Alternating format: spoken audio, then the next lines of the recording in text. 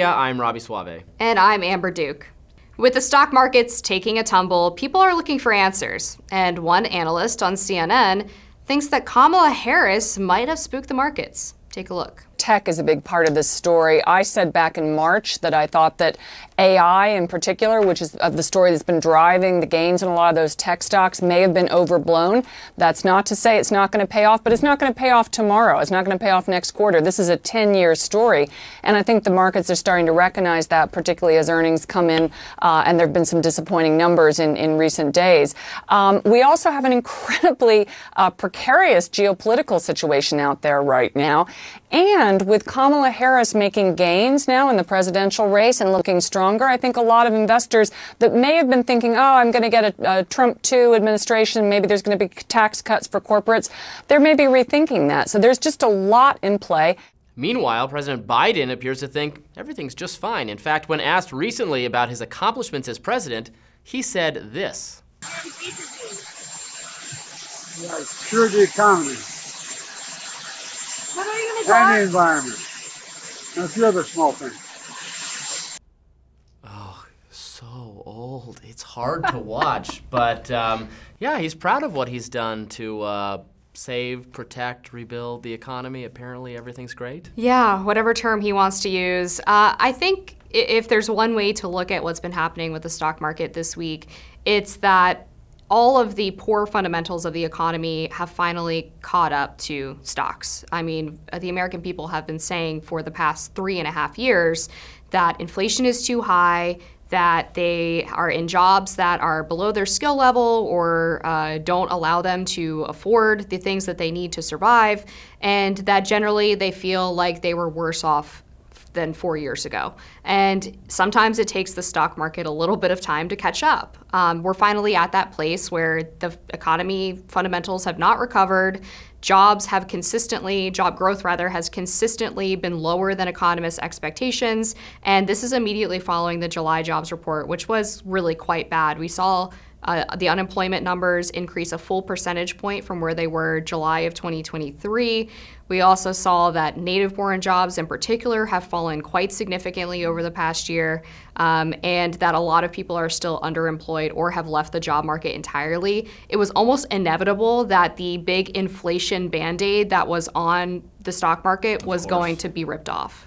And I appreciate that commentator being frank with Jake Tapper and saying that Kamala Harris's fortunes increasing might mean the fortunes of everyone plummeting if investors, tech people, businesses, were getting really excited about the tax cuts that Donald Trump had promised, and now instead we might be getting a president who has, vowed to do carbon neutral policy, green energy stuff, vowed to punish more traditional sources of energy, who will unleash the FTC and other federal regulators to micromanage, vast swaths of the economy in a way that's unfriendly to business, and ultimately will make the labor market less good, will drive up prices, will make it more expensive to buy things, and that, trickles down, it does, to working people. And so it's not great. It's not great. And also she's overseen, as the borders are, which you're not allowed to call her anymore, as she's overseen 10 million plus illegal immigrants come to the country, and then has promised to give them all work permits, which is just objectively bad for American workers. Is it? I don't think it's bad for American workers. Why is it bad? Why is it not bad to have 10 million people now competing with you for jobs? Well, I mean, that can work for lower wages and under poor working conditions? But that's how we lower the cost of everything, by having it be provided more efficiently. Yeah, it's bad for the exact person you're competing against, but that's like, you could make that argument against anything. We should forbid cars and make everybody ride around in horses and buggies because that's better for the wheel repair guy. I mean, that's protectionism. That's like, we should ban the importation of lumber or metals or resources because it stimulates the economy. It makes more jobs if people have to build all that stuff themselves. They create more activity if I have to build my own chair. Like we end up living in the past. What is the limiting principle though? Because if the argument is that importing foreign workers who work for lower wages is a spur to the economy and makes goods cheaper, why wouldn't we just replace the entire American workforce with cheaper foreign workers? We should. We should do that. I mean, we should allow more people to come in here, work, and thus we make the cost of producing things cheaper. We're not all workers in a specific firm, but we're all consumers of the food and resources and products provided by the economy. So how do Americans pay for the cheaper goods if none of them have jobs anymore? Well, then but it doesn't end up working that way. They end up getting different jobs, or they have more time and freedom to start their own companies, to start firms that need higher skilled labor that the immigrants or the lower paid people can't do. I mean, then they advance themselves through the market. That's how it always works. Okay. I think we obviously are not going to be able to get fundamentally disagree on this. Yes, I don't think we're going to be able to get into the specifics of immigration policy in this segment at least. I know we've talked about it on the show before and certainly will in the future, but agree to disagree on that one. Fair enough. But my position would be that Kamala's immigration policy is incredibly damaging to the American worker and is only going to make the economy worse long-term, especially if, and I think you would agree with this point, that we not only have effectively an open border, but we also have a big welfare state that has given more in American taxpayer dollars to illegal immigrants than many of our working poor class. I don't know if it's giving more or not, but I agree with you that I don't want, yes, I don't want people coming in here and benefiting from welfare or being, housed by the state instead of working. I don't want them to get benefits the native-born population are not getting. In fact, I want to make our welfare state less robust and make people, whether native-born or whether immigrant, work and contribute to the economy and have to pay for themselves. So if they're getting disproportionately getting benefits, that's wrong. Or I mean, they should not be getting benefits. So they should be working, and if they want to come here and do that, that's fine.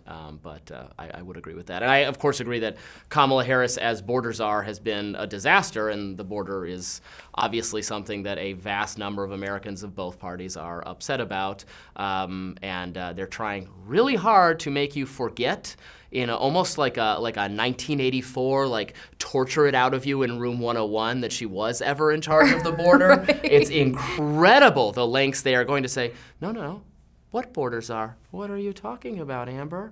I don't think that ever happened. It's creepy. It's weird. It is creepy. Well, Axios, one of the media outlets responsible for trying to rewrite history there, just announced it's laying off 50 people today. So that's unfortunate. Market forces at work, right? Yeah. But probably immigrants are probably coming over writing misleading reporting on what Kamala Harris's job was, so they don't need those. Oh yeah, hey, 5 cents a word. But look, one last point I would just make on the stock market question is this reporter also pointed out the perhaps overvaluation of tech and AI stocks, which I think is interesting because I'm not sure that they were overvalued, but it is true that stocks like NVIDIA that have grown really rapidly over the past 2 years were sort of a rising tide that lifted all boats and really helped the stock market in its entirety stay artificially high, because other stocks that weren't performing as well had this overarching benefit of the tech companies. And now that investors have seen that over the past 2 or 3 years, despite the growth of the tech industry, pretty much every other part of the American economy is very, very sluggish. That's no longer a real selling point for them to keep their money invested. And the tech industry could be, the tech industry could face, could be targeted under Republican administrations. Either as well, one. To be Yeah, honest. either one. But there was that Google decision the other day that I'm very, I have some skepticism of big tech. Obviously, they're doing things in some cases that I think are bad. A lot of their worst decisions, we've now learned, were actually motivated by explicit government pressure.